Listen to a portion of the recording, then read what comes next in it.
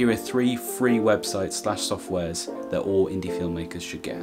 Photopea is, to put simply, a freely accessible website that is basically Photoshop on a browser. Granted, it isn't as powerful as Photoshop, but it will get the job done for basic photo editing, title cards, and simple designs, such as this wallpaper pattern I made. The next software I would recommend is Blender, which is a free open source 3D creation suite. It's incredibly powerful and user-friendly software which is only limited by the power of your own computer.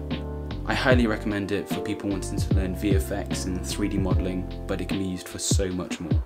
For tutorials on using Blender, I recommend you watch Blender Guru's videos on YouTube along with Ian Hubert's more lazy tutorials. For the few content creators out there who aren't aware, the last bit of free editing software I'd recommend to you is DaVinci Resolve.